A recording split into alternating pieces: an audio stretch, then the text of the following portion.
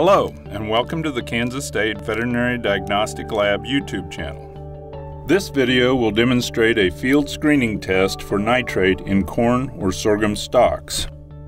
Warning: the test solution is a concentrated sulfuric acid solution. Wear gloves when performing this test. If the solution comes in contact with your skin, make sure to flush the area sufficiently with water.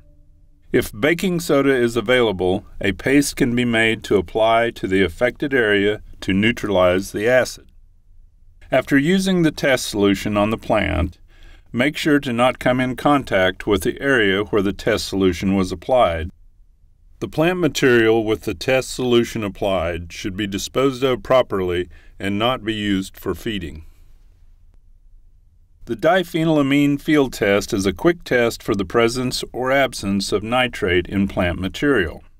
As with any field test method, this test should be used only as a screening tool. A representative sample of plants should be tested to identify the nitrate concentration of the field.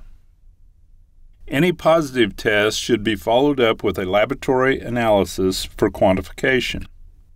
To begin, split the stalk longitudinally the full length of the plant.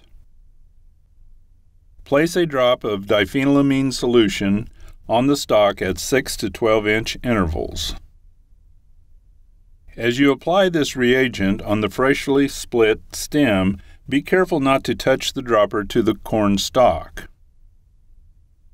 If a dark blue or purple color develops immediately, nitrate is present. If there is no immediate color change, there is no nitrate at this area.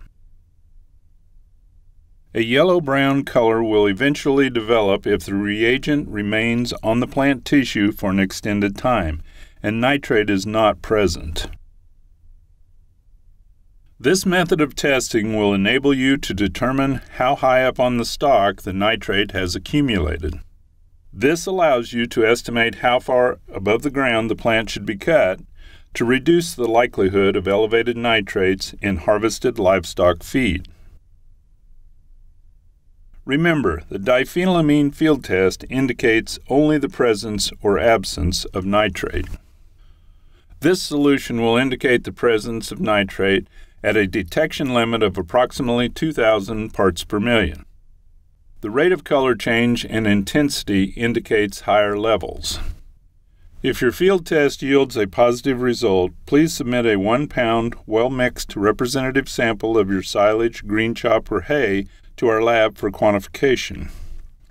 Guidelines for nitrate levels in cattle feed are as follows. 1 to 5,000 parts per million is safe for all classes of livestock. 5 to 10,000 parts per million is not safe for pregnant cows, and 10,000 parts per million and above can cause acute nitrate toxicity in livestock. KSVDL offers free diphenylamine samples, but because shipping is not permitted, you must come to the lab to pick it up. If you have questions about this video or any of our other services, please contact Client Care.